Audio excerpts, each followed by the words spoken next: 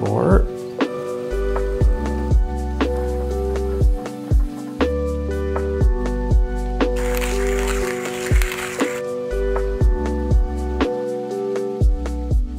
Let's do a review on the DeLonghi Dedica Home Espresso machine.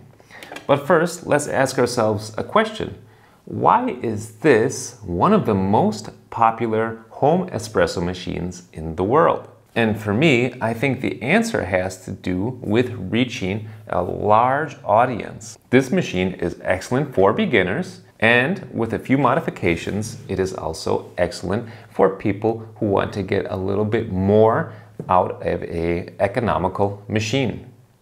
So I want to do this video in 2 parts. Let's take a look at this machine in its stock form and go through all the features and what it's capable of.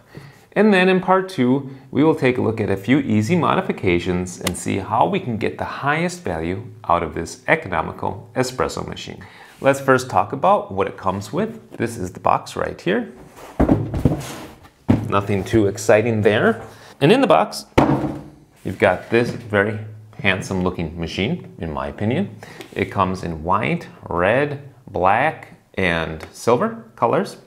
This is the EC685, by the way. This is the second model in the Dedica series. The first model was the EC680. And in between, there's also the EC785. I've seen a lot of people ask the question, what is up with the EC785, Tom? Well, I'll tell you guys. The EC785 is really just the same as the EC685, but it comes in different colors, beige, pink, and gray. And it also comes with a pitcher like this one, and it comes with a proper tamper as well. But this is the EC685, so let's take a look at this one. This machine comes with a few parts. One is a plastic tamper. I would suggest that you replace this thing with a proper one, but it does work well for these kinds of baskets. So the machine comes with 3 baskets and they are pressurized. So what that means is the pressure is not created through the coffee puck itself and the tamping, but rather it is caused more by pushing coffee through a double-walled system. So you've got a lot of holes here, the coffee goes through there and it gets pushed through one hole coming out of the bottom. Now, that has advantages for beginners. So when you're first using this machine, you're probably not going to want to buy a grinder to go along with it. That is an extra expense. And so you can just go to your store, get some pre-ground espresso and put that in there, tamp it down a little bit and put it in the machine. You'll be good to go. You will get actually a shot with crema. So that is the advantage for a very beginner. Having these pressurized baskets rather, it's a money savings and it will get you started. So this machine also comes with 2 additional baskets. That was the double. This is the single basket, and here is one for pods. So let's talk a little bit more about the machine itself. It's very thin, at only 6 inches wide.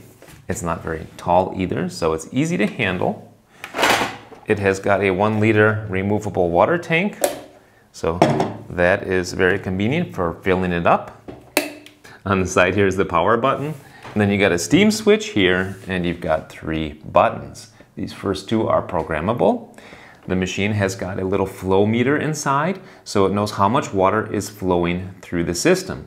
And so if you just hold down the button for as long as you want, as long as you're seeing the liquid come out, the machine will remember that and it will provide that amount next time as well. So you got a single cup here for a shorter espresso or coffee, and then you got a double that you can program for longer if you want. This is the steam button to turn the machine from coffee mode to steam mode. Then you've got this steam wand here. This is how it comes stock. So it's got the Panarello on here, and this is also something good for beginners because all you have to do is stick this into the milk and it's going to automatically inject air. So if you have this thing up, it's going to just kind of make a hot milk, and if you pull it down like that, it is going to inject more air into the milk. Something else to mention, this has got a removable drip tray.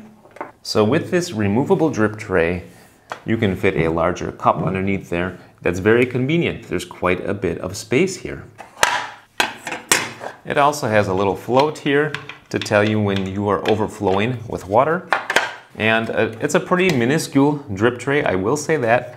But considering that this machine does not have a three-way solenoid valve to turn off the pressure here after the extraction, I normally will just put a little cup underneath anyway to catch the liquid coming out and dump that cup later. Something else to say, the machine warms up in 30 seconds. So it is operational within that time. However, I would recommend to run it a couple of times first, let an empty shot come through there, just to warm up the whole brew system, to warm up the portafilter, and then afterwards pull your shot. One more point, it does also have a heated cup tray on top, but it doesn't get very hot. I will admit that does not make much of a difference. The heater is located like down here, basically, so the heat does not travel up to the top all that well. All right, so next let's go ahead and make an espresso and steam some milk with the stock form of this machine. All right, guys, let's go ahead and make an espresso in this machine's stock form. So I've got the pressurized basket in there.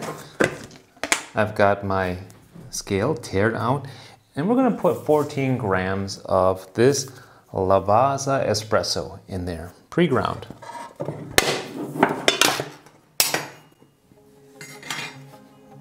So I'll take this handy scoop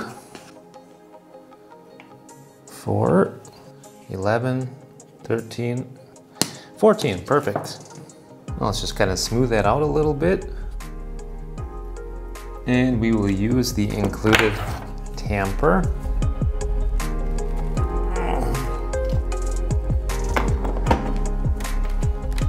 Put that in the machine, and let's go ahead and start our brew.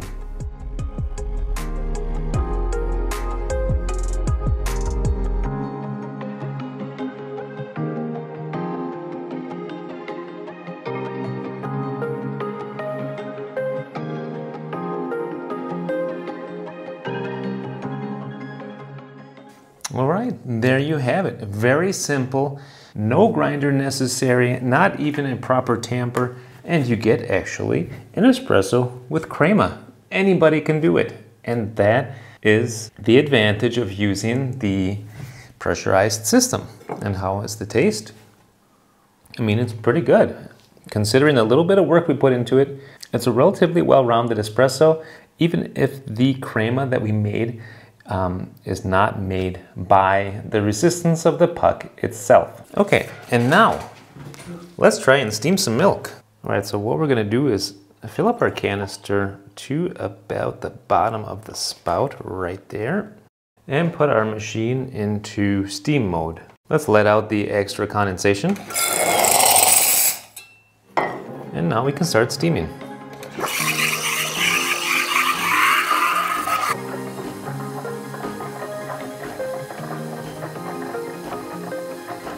Steam until it gets to be a little bit too hot to the touch.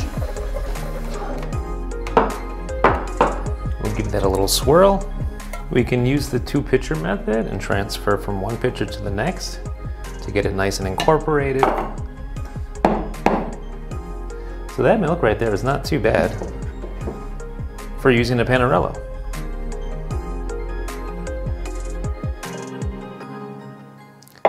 And we even get something like a heart on there, so that is not bad at all for the pressurized system with the Panarello. This is the stock system. Okay, next we're going to move on and make a shot and steam some milk with this machine in enhanced barista mode. So let me just show you a trick there. Take the Panarello off, get yourself a cable tie and just put that on here, zip it tight, and that way you'll be able to have much more control over the steam going into your drink. In order to do that, I would always recommend to put a cable tie on here, because once you've removed the Panarello, this nozzle flies off. But with a cable tie, it does not. There we go. So we've got our cable tie on there, and we've got our handy dandy, very fancy bottomless portafilter with a conventional single-walled basket that we are going to use next. All right, here we go on to the advanced method of using the DeLonghi Dedica. First of all, for our espresso shot, we want to use really fresh, good coffee beans. So these ones right here are very fresh. They were roasted about 5 or 6 weeks ago. That is fresh enough. And we're going to do the same thing as before. Tear out our scale and add 14 grams of espresso. And I've got a grinder with me. Where is it? Okay, so this is my hand grinder right here. It's from Tamper, and this is a good alternative, a more economical alternative to a grinder with a motor. So we can just fill that up also with 14 grams.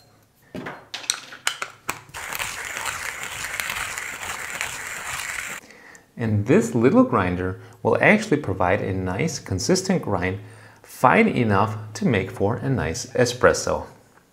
Okay, so after all of that, I have got here a nice 14-gram dose loaded into the portafilter. And since this is pretty fresh coffee, I'm expecting a nice extraction out of here.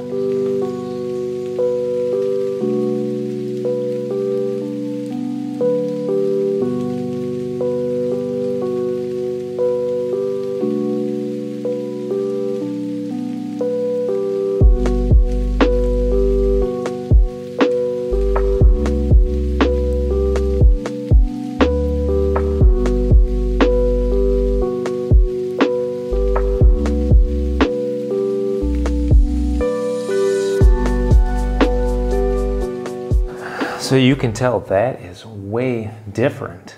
In fact, the crema is still settling. And all we did was took some fresh beans, a nice grinder, and a good single-walled basket. And this machine can provide a really nice, properly extracted espresso. Beautiful.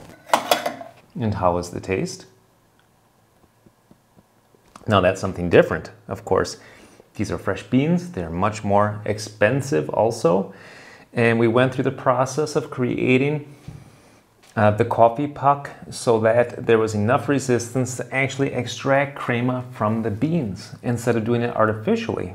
And so this is the advanced method of using this machine, and that's what I like so much about it. And what I think makes this machine very popular, you can either use it in its base form. You can even be a beginner and get good results from this machine, or you can make a couple adaptations and get an excellent espresso out of it using an advanced method. Oh, by the way, I'm using the hot temperature setting on this machine. Now let's go ahead and see if we can steam some nice milk with this steam wand hack. We are going to do the same thing and fill up until the bottom of the pitcher spout. We're going to turn steam mode on. Let's go ahead and purge the steam wand. And now, pretty much the same as before, except now we're responsible ourselves for positioning the steam wand tip so that we get a vortex going.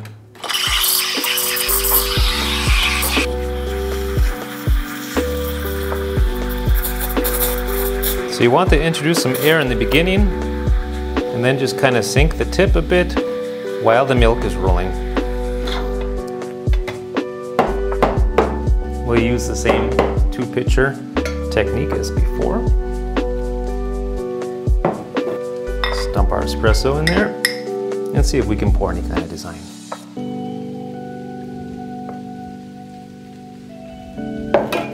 Okay, that way we get a pretty design as well.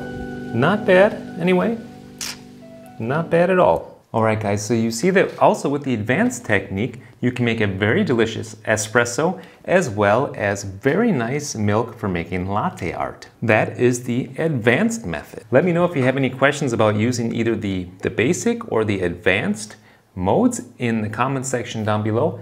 I'm curious to hear your thoughts on this little machine. Okay, I will say something. Having such a popularized machine gives you some liberties, and those are There are many aftermarket parts that are excellent for this machine. And what I would recommend that you do is get yourself a bottomless portafilter like this one here. I made this myself simply by cutting the bottom off, and I'm using here a single-walled conventional basket. That way I'm responsible myself to get the appropriate grind, to get fresh beans, and to provide the resistance necessary to actually get a nice extraction.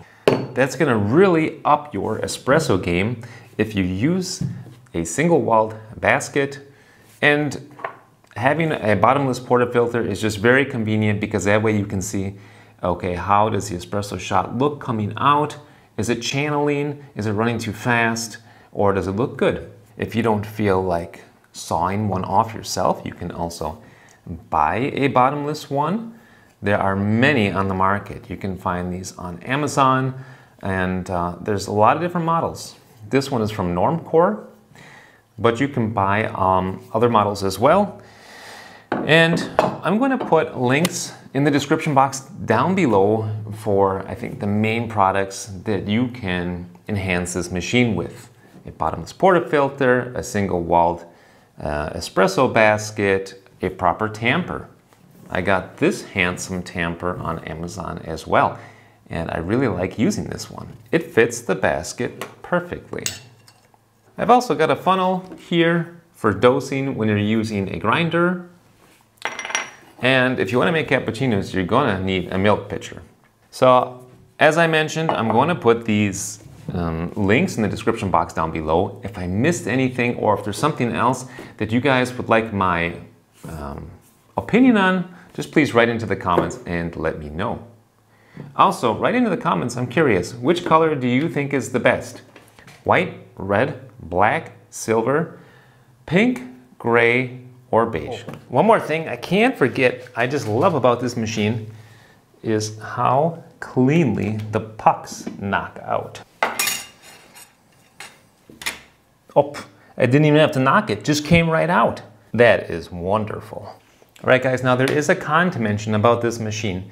The one thing that I kind of hear a lot of people complain about is a lack of a three-way solenoid valve. So you do have to wait for about a minute after the extraction before opening up the portafilter. Otherwise, you're going to make a big mess. It's going to spray out. But for me, that's not really a disadvantage. It's an advantage because I think that is the reason that we get such clean pucks coming out of that machine. All right, guys. I hope that you liked this deep dive review into the DeLonghi Dedica coffee machine. And if so, give the video a like. Check out my other videos. If you like what you see, you can subscribe to the channel. And if I missed anything, write into the comment section and I'll do my best to answer. Until next time, say happy coffee drinking and happy espresso drinking. Bye now.